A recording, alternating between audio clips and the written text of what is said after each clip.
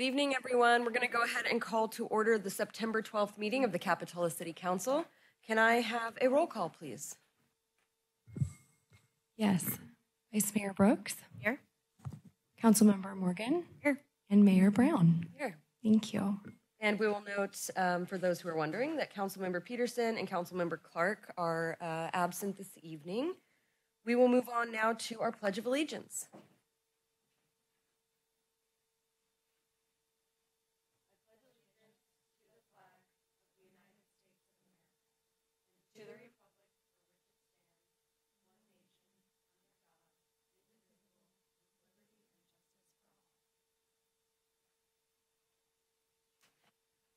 Right. Do we have any additions or deletions to the agenda this evening? Staff has no changes to the agenda this evening. Okay. With that, we're going to move on to our presentations. And our first presentation is exciting. It's a mayor's proclamation recognizing the 100th anniversary of the construction of the Venetian Court, which is an exciting milestone. It is older than the city is itself. The city is only 75 years, so this is really exciting. And I'll share some of the information. Whereas envisioned as the second Venice, the Venetian Court residences typify a seaside resort adjoining the golden sands and gem blue seas, relishing the songs of waves and salty air. The property was purchased, upon which the Venetian courts stand in 1919 and filed the subdivision in 1924. The Venetian Court includes private residences and a hotel and has been a landmark in Capitola since its inception. And in 1987, the unique history and design of the Venetian Court was recognized as a historic district on the National Register of Historic Places. While the famous, vivid, multicolored exteriors were not part of the original architectural design, the Butcher family was inspired to paint their unit pink in the early 1960s after seeing colorfully painted houses during a European trip, and the neighbors soon followed suit. Whereas to this day, the Venetian Court owners diligently maintain the historical character, safety, and security and structural integrity of their homes, walks and seawall through both winter storms and summer crowds, so that visitors to Capitola Beach can continue to appreciate the Venetian Court for the next 100 years. Now, therefore, I, Kristen Brown, Mayor of the City of Capitola, do hereby proclaim 2024 as the 100th anniversary of the construction of the Capitola Venetian Court and commend its iconic seaside beauty. Very exciting. I think that deserves a round of applause. Do we have someone here to receive the proclamation? All right, come on up.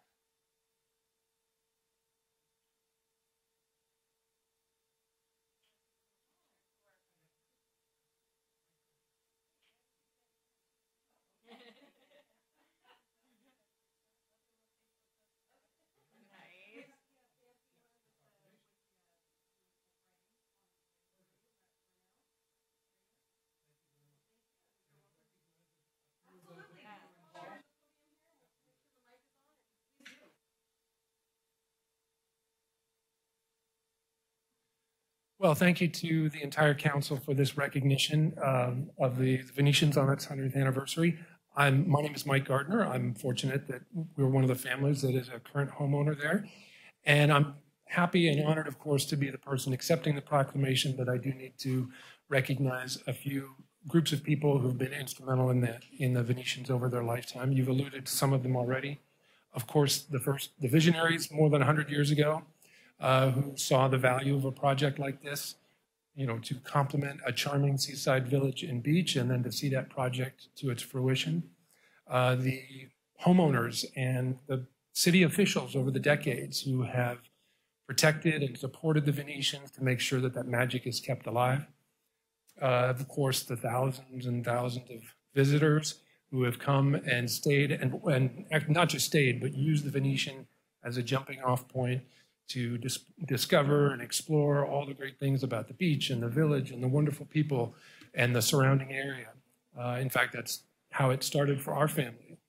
Almost 50 years ago when my parents first brought me and my siblings down, and we stayed for a weekend the first couple of years in the Venetian, and that became a week, and then 2 weeks, and then a month. And then eventually one of the units came up for sale, and my mom was lucky enough to be able to buy that. And we've enjoyed it, our family, ever since, but we've also really enjoyed giving other families the opportunity to discover and enjoy and fall in love with Capitola and the Venetians the same way we have. I should probably recognize a few thousand photographers. I'm under the impression there's been a few photos taken of these places over the years, and I'm sure that has not hurt its reputation. And last but not least, the current homeowners association and all the property owners.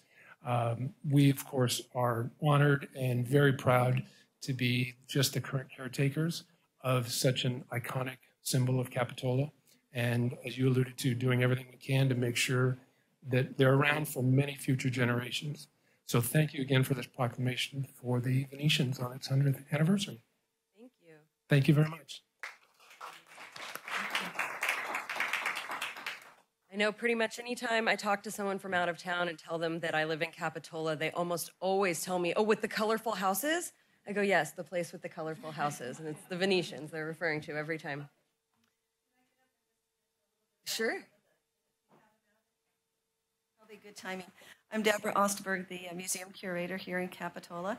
And I'd like to just mention that I've been doing rotating exhibits about the Venetian court's history at the Capitola Library. There's one up there right now about a gentleman who wrote a book while living there. So the other thing, too, is that we have an exhibit about the Venetian court in the Capitola Mall right now as well, and, of course, also in the museum. So I just wanted to let you know. And one other thing that's kind of pertinent to this room is the other day I had a couple of folks, Mr. Silva and his wife came out from the Central Valley.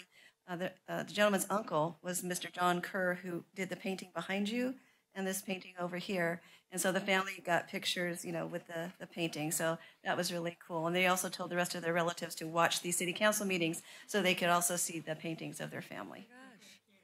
That's exciting. Well, Deborah, you'll have to find a way to connect me with Mr. Kerr, because rumor has it that one of these paintings came out of my great-grandparents' copy shop in Capitola Village back in the 60s, and that the owner, or the person who painted it, gave it to my great-grandparents, and it ended up here in City Hall. So I would love to find out which one it is, and if that's actually true, or if it's just family folklore. All right. Okay, we're going to move on to presentations 3B, Introduction to Police Officer Eric Estrada. Welcome. Good evening, Mayor, Council. I'm here this evening to introduce our newest member of the police department. I have here Eric Estrada. Eric is just recently got hired with us. He's currently on training with Corporal Vasquez back here. Eric is married and he has 5 kids. He lives here in Santa Cruz County. He enjoys spending time with his family. He enjoys watching sports, reading, playing guitar, and he also very avid in the gym. Some of the things, his previous experiences include being a personal trainer, a bus driver for the Metro, and then more recently he worked for the Santa Cruz County Sheriff's Department as a correctional officer. And so he's worked in the jail for the last couple of years and is now making the transition out on the street. He's picked the Capitola Police Department, so we're happy to have him. And with that, I'll leave it to Eric, but we're really happy to have him on board, and that brings us up to full staffing, so we're really excited about that. Here's Eric. Welcome. Thank you. Good evening, everybody. I just want to say thank you for coming here today. I want to say thank you for allowing me to be a part of this city. Like the chief said, I drove the bus for almost 8 years, so I got to know the city very well and the people in it. So when I saw this opportunity to come and work here, I mean, it was a very easy choice for me. I'm big on family values, and that's why I chose it, because that's exactly what this city and this police department feels like. So I really look forward to seeing all of you out there and everybody here as well. So if you see me, please say hello. I really want to get to know everybody around here. So again, thank you so much. I appreciate it. Thank you. Welcome. We're excited to have you with us.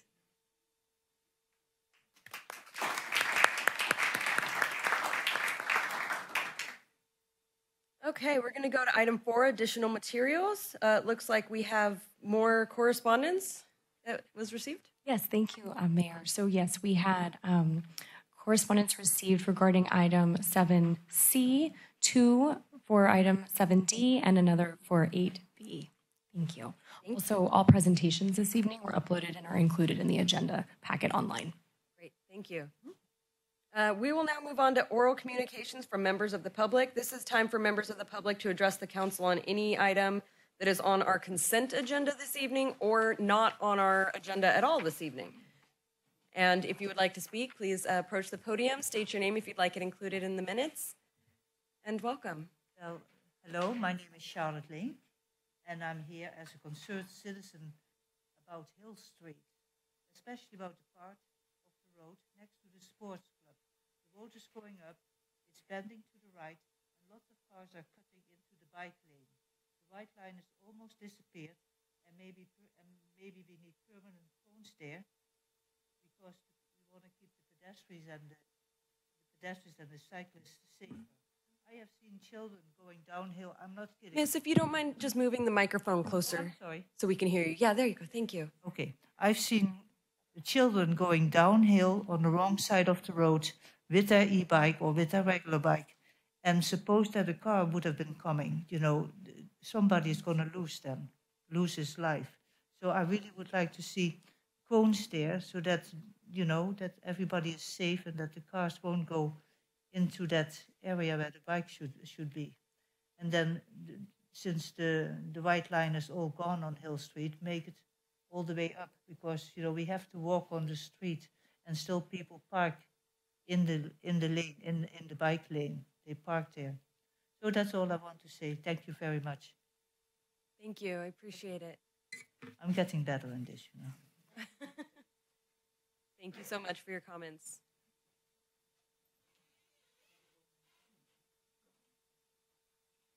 Hi, welcome. Hi, my name is Goran Klobic. I'm a Schweizer Army veteran, that means Swiss Army veteran. Yesterday, I was honored to participate in a memorial for 9/11 victims in Aptos with first responders and police deputies there.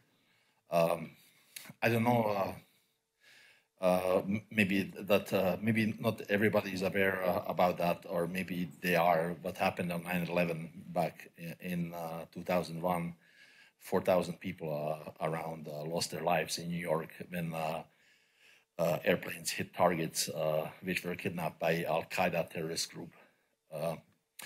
That's all I want to say. And something else. I don't think it's a good idea that there are efforts to legalize marijuana. Thank you very much for listening. Goodbye. Thank you, Goran.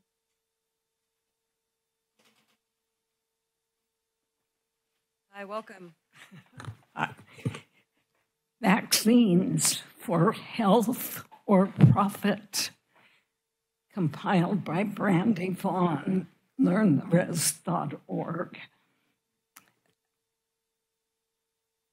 And here's another book on vaccines, The Unfortunate Truth About Vaccines, Exposing the Vaccine Orthodoxy by Leon Canarot. In a democracy, we're supposed to be able to critique, hear different points of view, different sources of information, challenge, question authority. But with this issue of vaccines, it's like such censorship.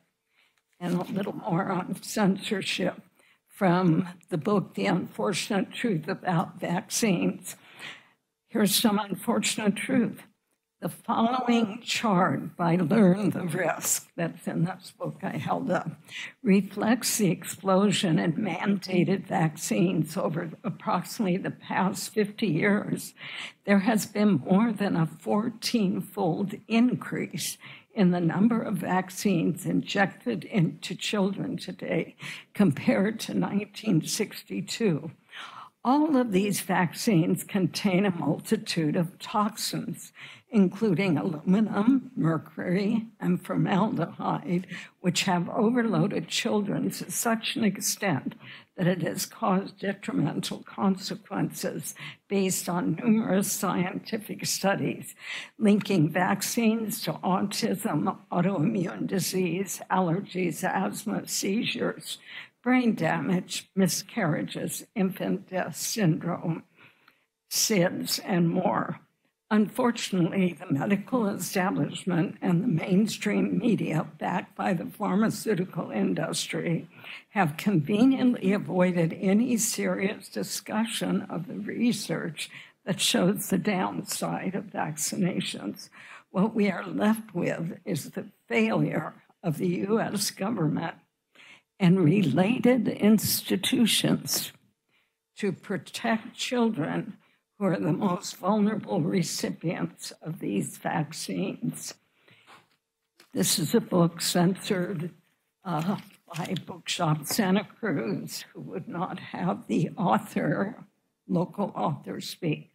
And there is a protest of the censorship and banned books when they say, read banned books. This is one of the ones that's banned. It's in front of Bookshop Santa Cruz on Pacific Sunday, 1 to 3 o'clock. Thank you.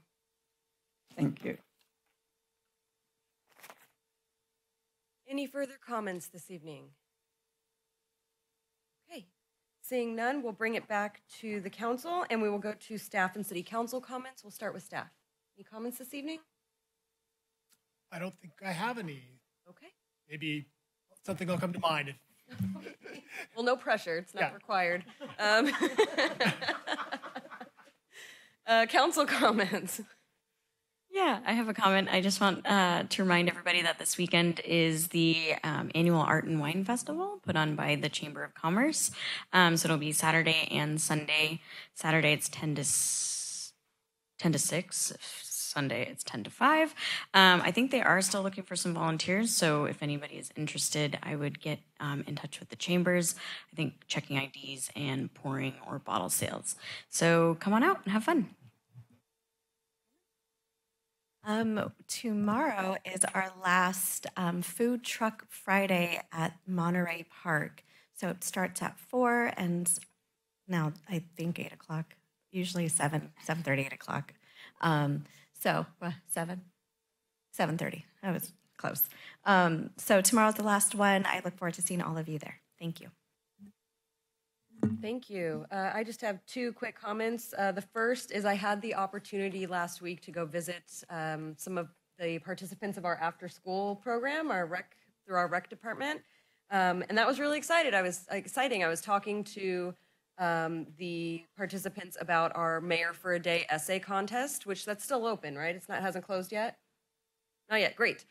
So students who are interested in participating in the essay contest can tell us about what they would do if they were mayor for the city. And the winner of the essay contest gets to come up here and I will vacate my seat and they will be mayor and get to read their essay to us. So I encourage, if you have any students in your life, to encourage them to participate.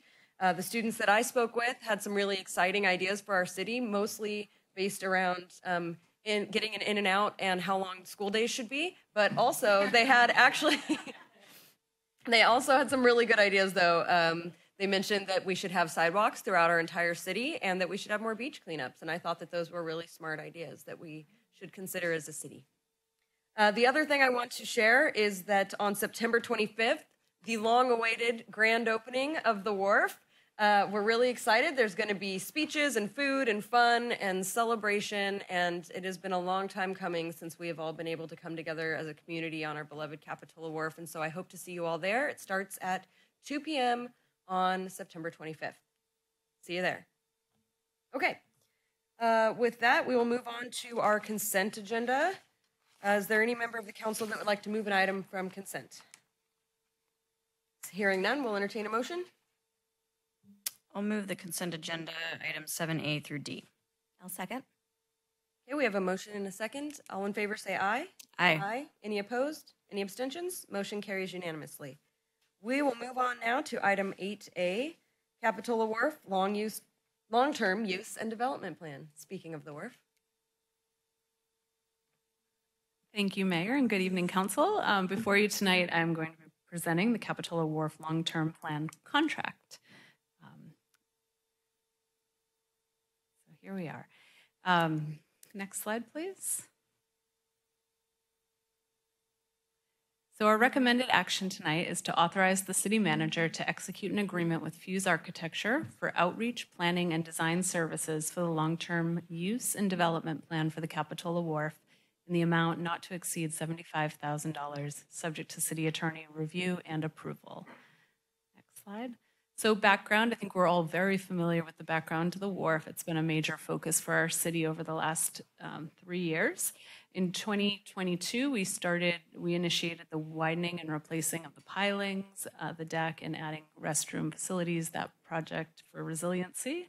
And unfortunately, in December of 2023, due to the storm damage, additional damage was made to the wharf mid-construction, which caused us to have to remove the buildings on site. And then, as just announced on September 25th, we're going to be having a celebration on the wharf, the reopening. The temporary use plan is now in effect, and that boat and bait is operating on the wharf currently. And we've also, there's 2 special events. One is on September 25th, the grand reopening, and then there's also a concert and I think food trucks planned for October 6th. When we brought the temporary use plan to City Council earlier in the year, we were directed, let's plan for 2024, and we'll revisit this early in 2025 to figure out what we're going to do for the temporary plan in 2025. So that's where we are today. In terms of the contract that you'll be reviewing tonight, the RFP was issued in May of 2024. The selected consultant was Fuse Architecture, and they're partnering with Moffett Nickel, who have worked on the wharf before. They've have a great understanding of the structural needs for the wharf and any future development there. And then Fuse Architecture is a great architecture group that's locally based in Capitola. The scope of the contract is outreach, planning, and design for future uses and structures on the wharf. Next slide, please. So the steps in this, a little bit later, Chloe will be presenting the strategic plan. And during the strategic plan effort, which is separate from this contract, we're going to have specific questions to the public about the long-term use and structures on the wharf. So rather than just tire out our community with too many surveys, we're blending that effort to get feedback, especially they're really, within the strategic plan, they're very talented in getting feedback, and we thought, let's keep it to one survey. So next. And then within the Capitola Wharf long-term plan, we'll have, so we'll get that initial feedback, we'll give it to Fuse, and then from there, they'll put together an alternative analysis report, and that will come to the City Council in February. Then we'll give that to the City Council to provide feedback if they want any changes to the options that Fuse brings forward. Based on that, if okayed by the City Council, we'll put it out to public outreach on the alternatives, and then we'll return to the City Council in April to hear what the outcome of the public outreach was and get direction in that third step from City Council on which item, and there'll be a recommendation, should be the final long-term development plan. So then from April until June, they'll work out the final details of that final long-term development plan, and we'll present that to you in June, early summer of next year. So 5 alternatives. Within the contract, there's a requirement that Fuse is going to put together 5 alternatives. The first is for open space. The second is the current use option with having boat and bait and to have fishing out on the wharf in structures, as well as the possibility of temporary events. The third option would be mobile structures. The fourth is small structures. And then the fifth is permanent larger structures. Within each alternative, Fuse is going to put together a site plan and renderings, cost estimates, and then an overview of what the permitting is. I do have some slides that I'm going to show you next, and I just want to make it clear that these are not specific proposals. These are examples to really show you the types of structures we're going to be asking Fuse to consider when they put together these renderings. But these are examples from other places. They will not be they'll have authentic designs that come forward out of this proposal that are more reflective of Capitola. So it's just a helpful way to understand what the 5 alternatives are. So I'll quickly go through these. The first is an open space proposal, and it's the project that went before Planning Commission and was approved. Just the open space of the wharf with benches and tables, bathroom out there, but not much else going on. So next. Next is the current use option where we have fishing and events out on the wharf. Third is mobile structure option, and that's just structures that can be moved on and off the wharf. So if there was a storm, they could be moved off or, yeah. Next is the small structures, small all-weather structure option. And those are just smaller structures, a little still in the less expensive side, but they would not be able to be wheeled off the wharf if there was an event. Next. And lastly, permanent structure option. And this is examples of what was there before and just structures on other wharfs that are permanent. So public outreach, there's quite a bit of public outreach. So first there'll be within the strategic planning, the initial outreach to get opinions and of what people would like to see or how they'd like to use the wharf in the future.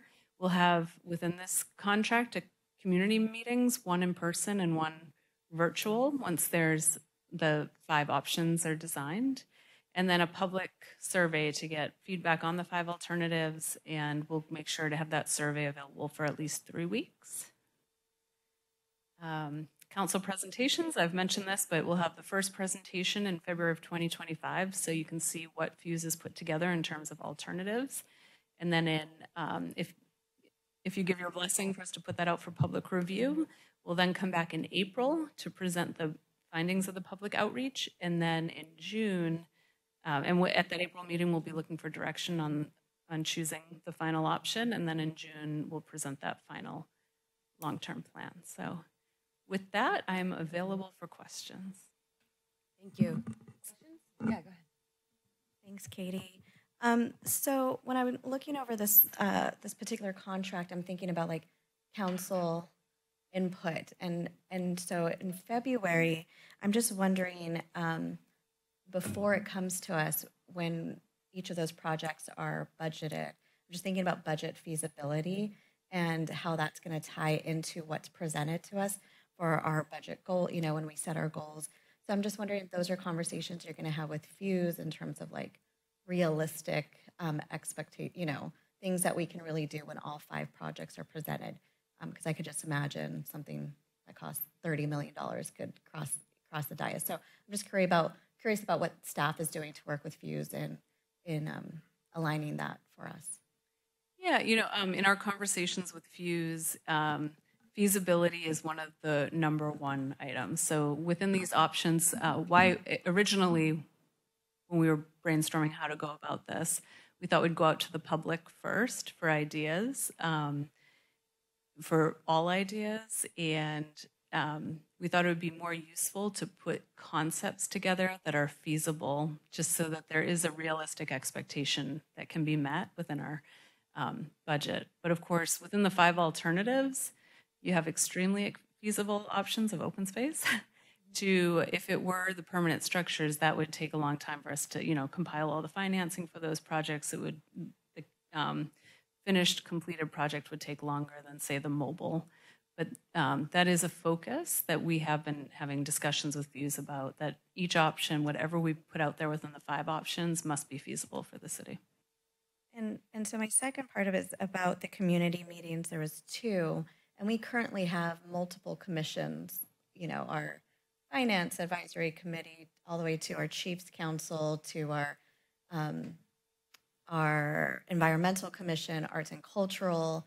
I'm not seeing any kind of collaborative effort to reach out to all those groups. All those groups have business owners and community members, and we work really hard on appointing folks in the community across the city.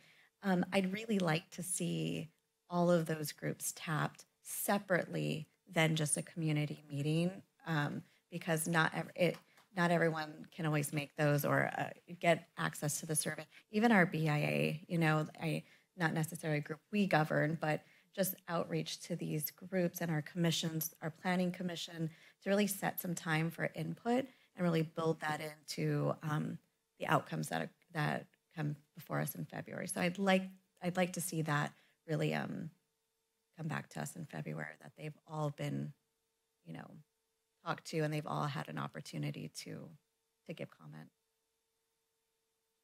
So before February or once the 5 options are put together? So if during the if we look back, it looks like one more slide back. It just shows community meetings, 1 in person and 1 virtual and a survey. In addition to that, I'd really like to see all of our commissions and the BIA tapped for input because those are representatives who have different hats on. So the Environmental Commission is going to look at it with a different lens rather than our Art and Cultural Commission, rather than our Chiefs Council. They're all going to look at this with their hats on, representing those groups. And I think it's really important for everyone to have that, be given that opportunity. Just to be clear, so the public outreach would happen after the February meeting. So once you've told us that you can move forward with these 5 alternatives, so if that could happen during the public outreach period, that's definitely doable. Yeah, they all have Okay. an opportunity. Thank you.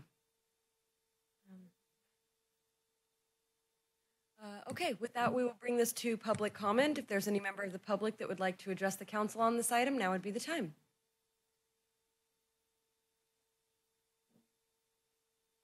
Welcome back. Thank you. I like the idea of the open space because given the storms and the way the wharf has had to be repaired many times, when you say the option for permanent building or permanent businesses on there, I'm thinking this area doesn't lend itself to permanent. In fact, what's going on in the world near nuclear catastrophe, who knows what's permanent, but the open space is the one that makes most sense. And I also think of the Aptos Wharf that was removed after all the destruction. You can just see the cement ship structure remains. So that seems to make most sense to me. Thank you. Thank you. Any further comment? Okay, seeing none, we'll bring it back to council for discussion. Any discussion or comments? Any discussion or comments? No, I just think that, or yes, and I think the 5 areas of focus make sense, that it kind of incorporates everything. So I'm appreciative of Fuse bringing that forward based off of kind of the input we got from the short-term process. And I just look forward to seeing what the community survey comes back with. So I'm happy to make a motion to authorize the city manager to execute an agreement with Fuse for outreach planning and design services for the long-term use and development plan for the Capitola Wharf in an amount not to exceed $75,000, subject to city attorney review and approval. I'll second that. Okay, we have a motion and a second. For the sake of discussion, once we get to the public participation point plan, I think to Vice Mayor Brooks' point, in addition to, I know it's a lot of different stakeholders and whatnot, but I think it would also be really important that there be individual discussions with the most kind of intensive stakeholders on the wharf, and that would be the boat and bait folks and the former Wharf House restaurant owner. I think those two should have like one-on-one interviews to discuss their thoughts about the future of the wharf. Thank you. Huh? The Venetians? Yeah. Yeah. The Venetian HOA I think would be a good one too. All right. Is that it? Yep. Okay. Thank you. All right. Thank you. With that, we have a motion and a second. All in favor say aye. Aye. Aye. Any opposed? Any abstentions? Motion carries unanimously. Thank you so much. We are moving on now to item 8B, McGregor Asphalt Pump Track. Good evening, Mayor and Council. We have a fun one for you today. All good news.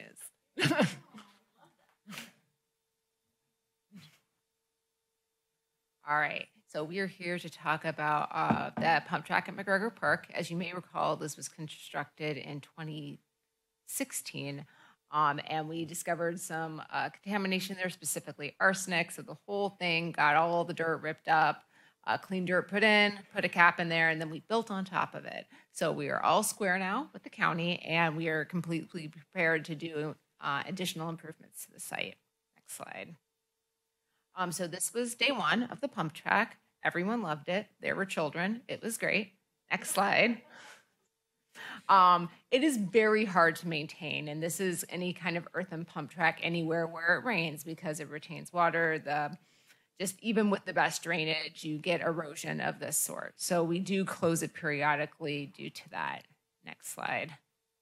Luckily, we have a very active pump track community here. I know they were here during budget time last go around, and they did this cleanup of the pump track last spring. Next slide. So in the 24-25 budget, you all allocated $30,000 for some pump track refurbishment with the intent of staff going out to seek additional funding to supplement the budget of that project. The intention of that project was to upgrade the earthen track to an asphalt track. It obviously reduces maintenance because it doesn't have erosion anymore, more longevity, and then also provides an enhanced riding experience. Most of the new pump tracks in the area, including the one out at Pinto Lake in Watsonville, is also an asphalt pump track. Next slide. These are examples of the one in Pinto Lakes there on the left. This is an example, I believe, on the East Coast, but these are what they look like. So they're not the prettiest facilities, but they are a lot of fun. Next slide. So we put out an RFP for this project in July 2024, and while we did get some interest from other contractors, we did only get one formal response from Action Sports Construction, and they're the ones who did the original pump track that we have out there at McGregor, and also many of the pump tracks around the state and around the country.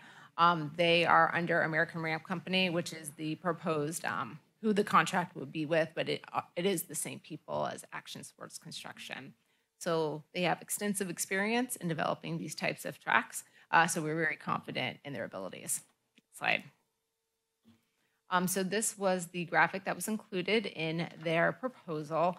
The green is not turf, it's just to delineate where it is not asphalt. So you have your track, you have your areas that are kind of graded off track, that make it more fun to ride. And then there on the far right side where you see kind of a black area is a proposed wall ride. Next slide.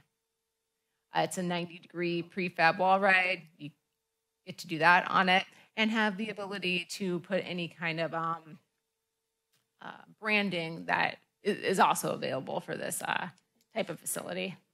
Next slide, please. So staff did go out seeking funding for this project, and the Monty Foundation agreed to a $90,000 donation for this project, which is incredibly exciting.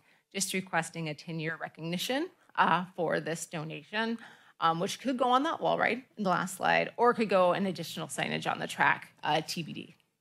Next slide. So these kind of projects have a relatively quick turnaround. Obviously, we're getting towards fall, so it may rain, so no promises, but the design phase is relatively quick, and we really expect this to be completed late this year or early next year. Slide. So the total project budget with the allocation in the budget plus the donation is $125 off of what we have budgeted for this project, which we will easily be able to find. Next slide. So with that, the recommended action is on the screen, and I'm happy to answer any questions you may have. Thank you. Questions? Thank you, Jessica. I wish I knew how to do that.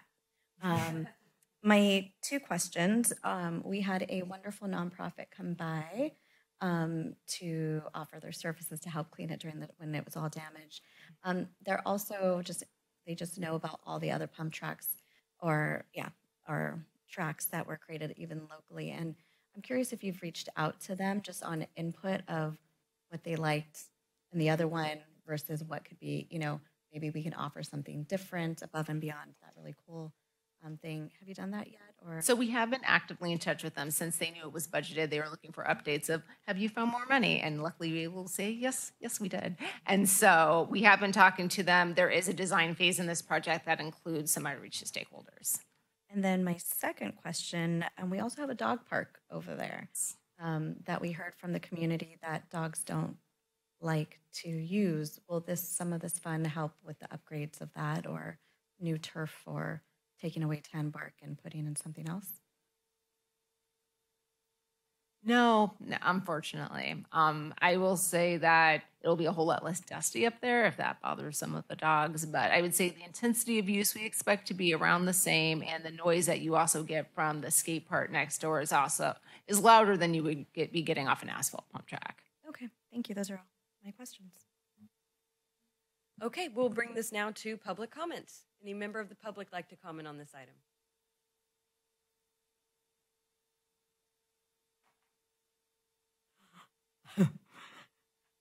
This seems like such a hazardous sport.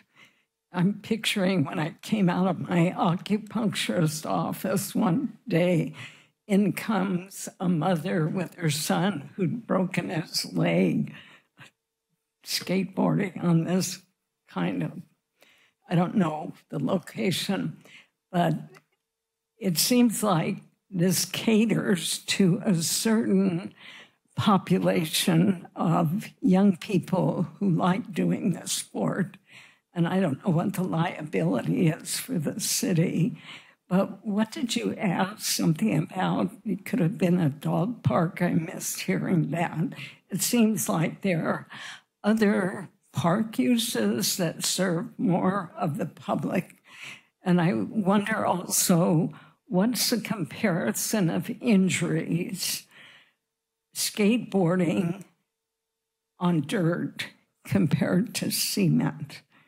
It seems to me it'd be more. This just seems so hazardous to me. I look at it and I go, this looks like, a disaster. Anyway, it's not something that seems like a good idea for a larger group of members of the community. Thank you. Any further comments?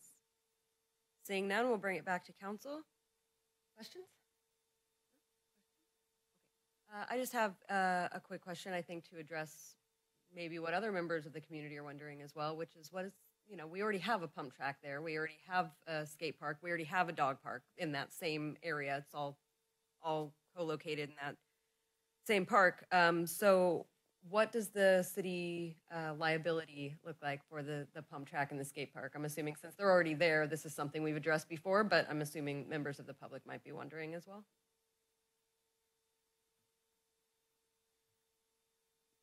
I think we would have some immunities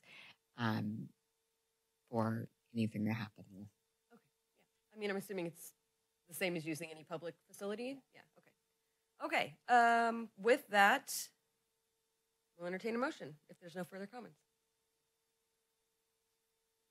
I will make the motion to authorize the city manager to execute a professional services agreement with American Ramp Company for McGregor Asphalt Pump Track in the amount not to exceed $120,125.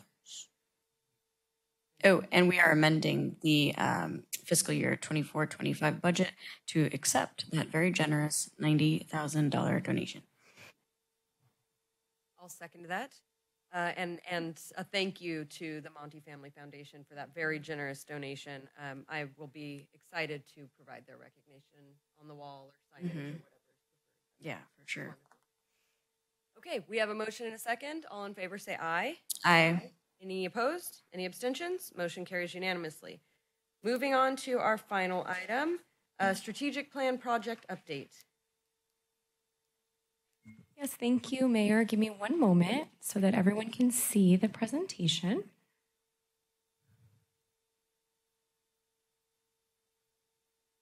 Okay, like you mentioned, this is going to be a brief strategic plan update. This is an informational item, so there won't be a vote required unless you give significant feedback. but this is more just to keep council in the loop as we bring back a project that we had paused. So a little bit of background.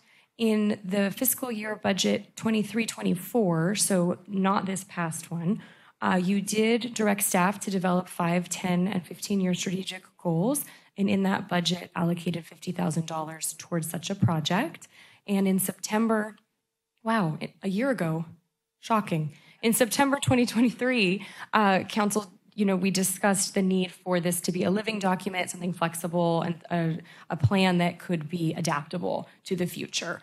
And then at the end of last year, you approved a $50,000 contract with Barry Dunn. After significant analysis of proposals and interviewing, Barry Dunn was selected by yourselves. And early this year, staff worked with Barry Dunn in bi-weekly meetings. We did all of the internal work, and we're just about to launch the project to the public, I would say in spring, after developing a stakeholder list, reviewing interview questions, surveys, that kind of work.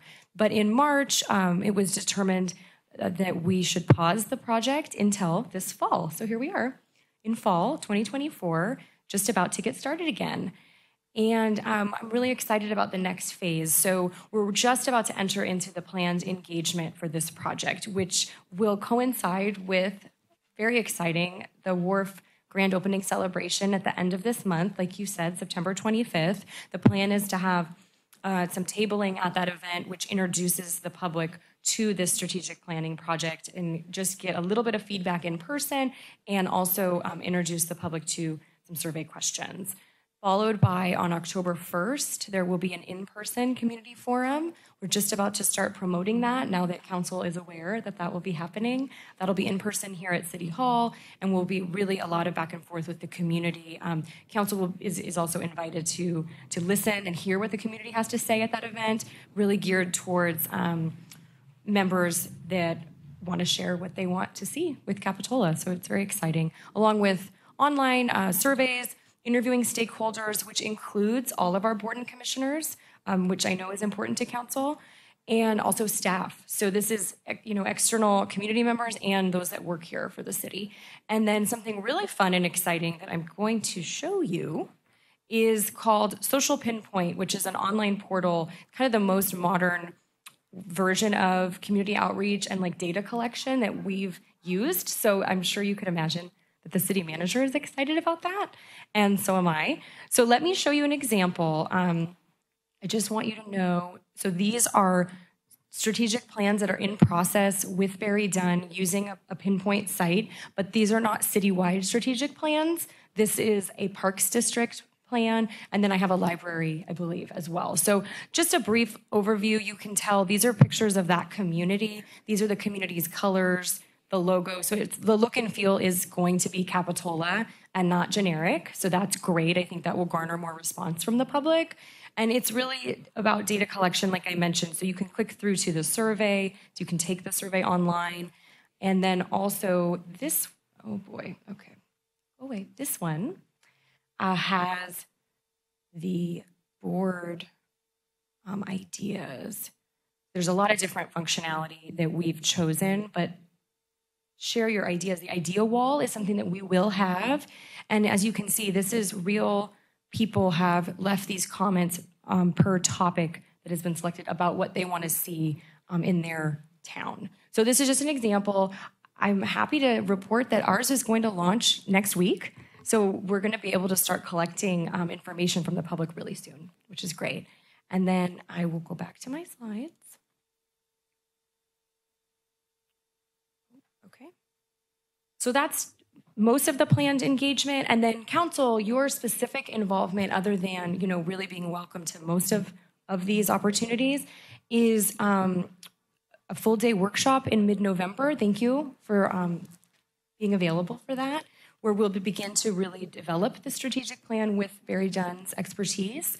And then early 2025, a review of the draft plan, and then final adoption to follow once you've been able to give comments. And that really brings me to the end here, unless I'm more than happy to answer questions.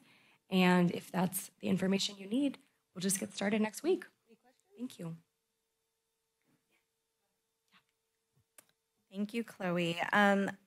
I was wondering if you could send council calendar invites for the meetings before ours in November. Absolutely. So that at least we can get them on our calendar, and then, I mean, we all won't show up to all of them at the same time because that would be right. But and then in terms of outreach to the community to let them know, the website looks amazing. I was just learning about different marketing strategies today, and I was curious about getting it like on KSBW, you know, so that folks are aware. If we're still under budget, if that's something we can do, so that people know that that we're doing this in the community. Absolutely. I can certainly look into that. You know, internal work or before that launch will be, you know, press release about the project, you know, internal and external emails, social media, in the Capitola Wave newsletter. But I love your idea, and I can definitely look into that, doing more of an ad. Yeah, and we stressed last time the importance of having it in Spanish translated. But also, you know, not everyone's on. I think the outreach was just really important to us. So getting them dropped off, or flyers dropped off at different apartment complexes in both English and Spanish, and parks and all of those types of things. Just really trying to get different, getting everyone involved is really important to me. So thank you. Just to follow up on that, I think KSBW even has a community calendar. Great. That you don't have to pay for an ad. It's just like in there. I don't know how it works, but something to look into. Thank you. One of the things that you showed was, I think it was the library district had like a your budget feature where it gave people like theoretical dollars that they could put towards certain features that they felt were most important. Are we going to have something like that on ours? Because I like that concept of showing people like we have a limited budget, and where would most people put their money if they were the same? Yes. So I also liked the idea. In discussing with Very Dunn, they indicated that that isn't necessarily the best for such a large strategic plan that kind of is for the whole city. It's not just one kind of aspect. However, yeah, that makes sense. There will be priorities. And so there will be weighing priorities and putting things in order for the public to do. So I do think we will learn a lot in that way. But if that's a concern for you, this hasn't been launched yet, and so we could choose that as an option. I think we're limited to how many different kind of interactive, I don't want to say things, but things that we have on the site. So that was what I was told by their team. That makes sense. I understand completely. So if not the kind of, you know, your $100 that you put on here, I did see there was also just like, what are your budget priorities generally? Exactly. And I think that one would be important because I think, you know, it's important to kind of side by side, what are people's priorities for the city, and then what are their budget priorities? Because if they're different, you know, we need to know where we should actually be putting money in the future. Because a lot of times items in a strategic plan require budget allocation. Absolutely. Okay. And then my last question or comment, I guess, is I know that the council members were asked to provide additional input on additional stakeholders that might be interviewed, and we were supposed to do that by close of business today, and I sent mine right before the council meeting, which is technically not close of business. It's technically after close of business, but I hope that they will still be considered. Of course. Okay. With that, we will take it to public comment. Hello. Hi. When you talk about stakeholders, I've been to many meetings. I find often the public doesn't seem to be a stakeholder, and they're the major ones, actually, in reality. As I listened to what you said about portals and computer, I'm probably the only one in the room who doesn't have a cell phone and doesn't have a computer. When you talk about community outreach, and I taught elementary school, 2nd and 3rd grade for 30 years, I think of person-to-person interaction with different activities, parks, projects, learning math, whatever. And all of this, more and more to computers, is, I think, very destructive of humanity. And often we're having all this wireless microwave stuff. And I have a trifold I'll leave you with. It's called Mobile Communications, the cause for the global disappearance of the bees. And as I go about Capitola, the huge cell tower between Bayporter and Park, and he's always whispering when I'm talking, which I don't consider very polite. I have to avoid going that way because the radiation gives me, I get a terrible headache and kind of heart palpitations, which are symptoms. So I'll just read you this, and I wish it were funny, but it's not. For several years, a massive disappearance of bees have been observed worldwide. In Germany, Austria, and Switzerland, for example, about 30% of the bees died during the winter 2009-2010. There's, they call it colony collapse disorder, but none of the factors known to have had any influence here, such as the verolymite, insecticides, fungicides, or lack of food due to changes in the environment, can provide a satisfactory explanation as to the main cause. All of those are causes too. For the unusually high decline of the honeybee population, no matter how much all of these factors just mentioned do impact the natural life and functioning of bees, the actual reason for the disappearance of the bees is the worldwide proliferation of mobile communications. There's also a document called Bees, Birds, and Mankind, Destroying Nature by Electrosmog, translated from the German. It's by Warnke. So I'd like to see strategic plans without cell towers. Thank you. And here, I'll give you that. Yes, you can leave that with our clerk. Thank you. Okay, any further comment on this? Seeing none, we will bring it back to the council for a further discussion and a vote. I don't think it needs a vote, but I do. Oh, yeah, that's right. We don't need a vote. Thank you. But our speaker does raise a good point about ensuring that there's other ways other than online to offer input. So I'm sure the experts will be able to brainstorm with you and come up with something like that. And we're excited about the in-person community forum on October 1st as well. Yeah, or even just like paper surveys. For surveys, absolutely. Thank you. Mm-hmm. I was just going to touch on the fact that, yeah, there's the September 25th, there will be some outreach, and then in person, and then October 1st as well. And then I going off of what you were talking about with the funding, like dollar amount, I feel like that would be a good choice if we're focusing on a specific project, but like for like the grand scheme of things, just kind of keep it more. I mean, it'll have to be pretty broad for such a large budget, but yeah, that looks really cool, the social pinpoint. So thanks for finding that. Okay, if there's no further discussion, staff has what you need from us on this item? Okay, great. All right, well, that brings us to, wow, under an hour. That's one of the shortest council meetings I think we've had this year. That brings us to the end of our meeting. So we are adjourning to our next regularly scheduled city council meeting on September 26th at 6 p.m. Until then, take care of yourselves and take care of each other. Good night.